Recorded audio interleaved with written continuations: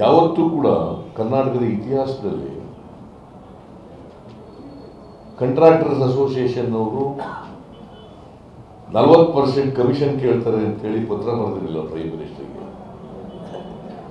ಈ ದೇಶದ ಅಧ್ಯಕ್ಷರಿಗೆ, ಮುಖ್ಯಮಂತ್ರಿಗಳಿಗೆ, ಸಂಬಂಧಪಟ್ಟಂತ ಮಂತ್ರಿಗಳಿಗೆ ಪತ್ರ ಬರೆದಿರಲಿಲ್ಲ. For the first time in the history of Karnataka, the Contractors Association has written a letter to Honorable Prime Minister of this country on 6th July 1921. On 6th July 2021, sorry, 2021. So far,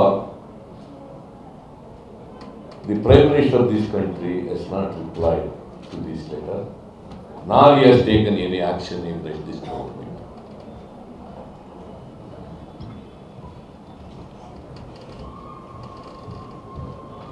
ಮಾತೆತ್ತಿದ್ರೆ ನಾ ಕಾವುಂಗ ನಾ ಕಾನೇ ತೂಂಗ ಅಂತ ಹೇಳ್ತಾರೆ.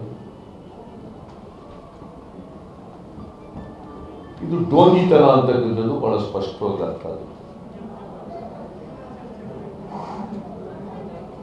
ಇವತ್ತು ಬರೀ ಪ್ರಾಜೆಕ್ಟ್ಗಳ ಅಪ್ರೂವಲ್ನಲ್ಲಿ 40% LOC ಕೊಡಬೇಕಾದ್ರೆ ಇವರದೆಲ್ಲ 40% commission ಅಂತ ಅವ್ರು ಹೇಳಿದ್ದಾರೆ.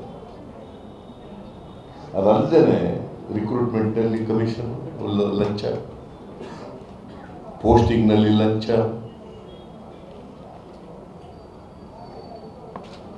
ಟ್ರಾನ್ಸ್ಫರ್ಗಳಲ್ಲಿ ಲಂಚ, ಪ್ರಮೋಷನ್ಗಳಲ್ಲಿ ಲಂಚ.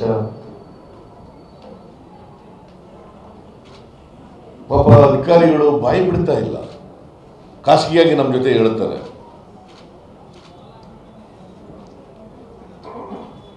Never in the history of Karnataka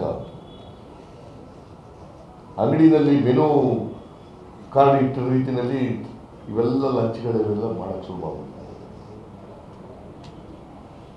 ಹೋಟೆಲ್ಗಳಲ್ಲಿ ಮೆನು ಲಿಸ್ಟ್ ಇದೆಯಲ್ಲ, ಹಂಗೆ ಮಾಡಿಬಿಟ್ಟಿದ್ದಾರೆ. ಇದೊಂದು ರೀತಿ ಅಲಿಬಾಬಾ ಮತ್ತು 40 ಮಂದಿ ಕಳ್ಳರ ಕೂಟ ಇದ್ದಾಗ ಇದು ಸರ್ಕಾರ.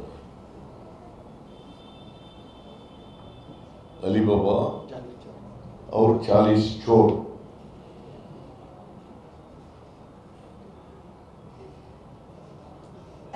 ಅದಕ್ಕೆ ಒಂದು ಚಾರ್ಜ್ ಶೀಟ್ ಅನ್ನ ಮಾಡಿ ಇವತ್ತು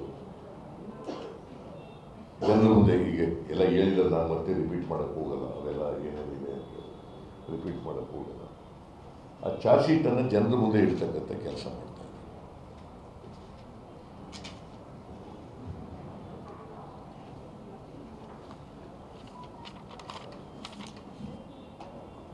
ಜನ ತೀರ್ಮಾನ ಮಾಡಬೇಕು. People are fed up with this government. Officers are fed up with this government. And because of their ಈ ಹೇಟ್ ರಾಜಕಾರಣದಿಂದ, ದ್ವೇಷದ ರಾಜಕಾರಣದಿಂದ ಹಿಂದುಳಿದವರು, ದಲಿತರು, ಅಲ್ಪಸಂಖ್ಯಾತರು, ಬಡವರು, ರೈತರು, ಮಹಿಳೆಯರು ನೆಮ್ಮದಿಯಿಂದ ಇರದೇ ಇರತಕ್ಕಂಥ ಪರಿಸ್ಥಿತಿ ನಿರ್ಮಾಣ, ಎಲ್ಲ ಆತಂಕದಿಂದ ಬದುಕ್ತಾ ಇದ್ದಾರೆ. There is no law and order in the state. ಇವತ್ತು ಆತ್ಮಹತ್ಯೆಗಳು, ರೈತರು ಎಷ್ಟು ಆತ್ಮಹತ್ಯೆ ಮಾಡ್ಕೊಂಡಿದ್ದಾರೆ ದೇಶದಲ್ಲೇ ಕರ್ನಾಟಕ ಇಸ್ ನಂಬರ್ 2. ಆತ್ಮಹತ್ಯೆ ಮಾಡ್ಕೊಳ್ತಕ್ಕಂಥ ರಾಜ್ಯಗಳಲ್ಲಿ ಕರ್ನಾಟಕ ನಂಬರ್ 2. ಈ ದುಸ್ಥಿತಿಗೆ ಇವತ್ತು ತಂದಿದ್ದಾರೆ.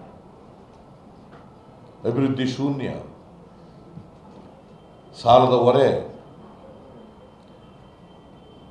ಇವತ್ತು ಅಭಿವೃದ್ಧಿನಲ್ಲಿ 2 ಡಿಕೇಡ್ಸ್ ಹಿಂದಕ್ಕೆ ತಗೊಂಡು ಹೋಗ್ಬಿಟ್ಟಿದ್ದಾರೆ.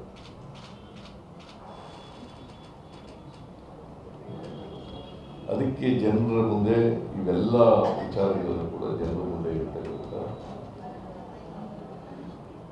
ಜನಗಳನ್ನು ಭೇಟಿ ಮಾಡಿ ಅವರ ಧ್ವನಿಯಾಗಬೇಕು ಅಂತೇಳಿ ನಾವು ಪ್ರಜಾಧ್ವನಿ ಯಾತ್ರೆಯನ್ನು ಹಮ್ಮಿಕೊಂಡಿದ್ದೀವಿ.